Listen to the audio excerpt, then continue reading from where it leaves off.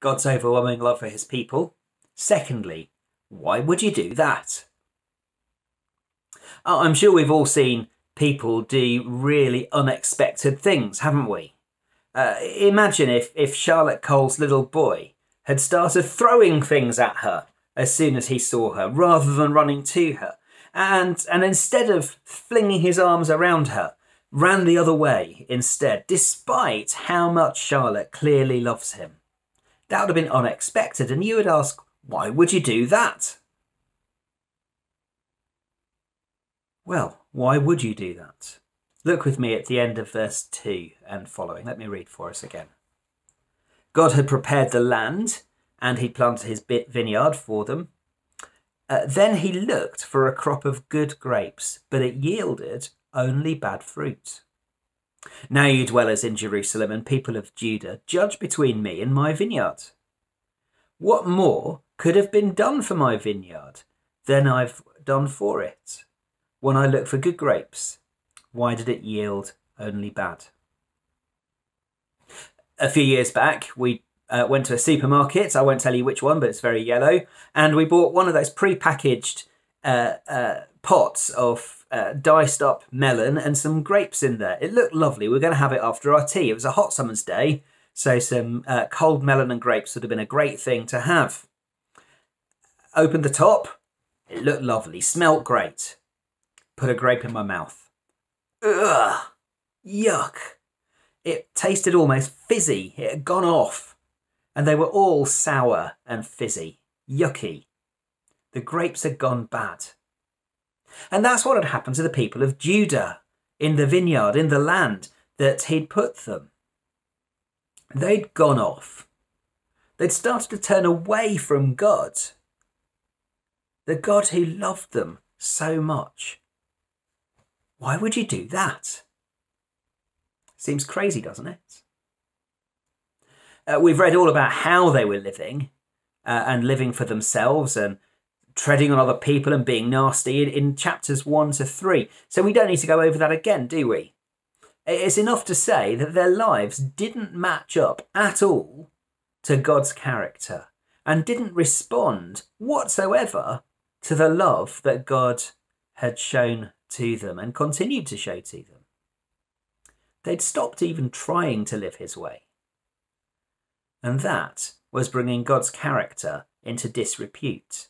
You see, if the nations around looked at God's people, they might start judging God by the actions of his people. You probably heard it, haven't you? If Christians are like that, then I can't believe in their God. They're all hypocrites. So God says through Isaiah in verse 3, look with me. Now you dwellers in Jerusalem, people of Judah, judge between me and my vineyard. Make your mind up, he's saying. You don't have to copy the hypocrites. And you don't have to turn your back on me because my people have turned nasty. Look what I've done for them. Make up your own mind, God says. Is it me or is it them who's got it wrong? Judge between us. What do you think? Was it God or was it God's people who'd gone wrong? It was the people, wasn't it? What's the rub of this for us here? Well, if you're a Christian, why would you do that? Why on earth would you ignore God and live your life as if he didn't exist? Why on earth do I do that sometimes? It's not good, is it? He's given his one and only son for you, for me. He's given us more than we could possibly ever ask or imagine. And yet, I need to keep reminding myself of how crazy it is to go my own way. I need to do that all the time. Because I don't know about you, but I'm forgetful. I forget what God's done for me. I need to preach the gospel to myself every day. And when I get things wrong, which I do, when I don't live God's way, I have to come back to him and say sorry. And probably say sorry to a whole bunch of other people as well.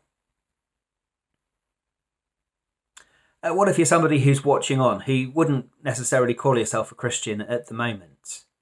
Perhaps you're watching over someone's shoulder online, or you can just hear this in the background from the other side of somebody's laptop. Or maybe you've stumbled across our website today. If you're watching on and you've had a bad experience of church or of Christians, judge between God and his people. Don't tar him with the brush that we so often deserve ourselves. It's not his fault. Christians get it wrong some of the time. It's not good. We shouldn't. We need to ask for God's help to do better, and we need to strive to do better. And besides, just like there were in Judah, there are plenty of people who claim to be Christians who actually aren't at all, aren't there? Just think back, if you're old enough, to the troubles in Northern Ireland, with Protestants against Catholics, both saying they're Christians, but blowing one another up. Don't tar God with the brush that we sometimes deserve. So, why would you do that? Why would you turn your back on God? Why would you turn away from God when he's done so much for you? It would be crazy, wouldn't it? Well, we're going to sing again, then we'll come back for our last bit.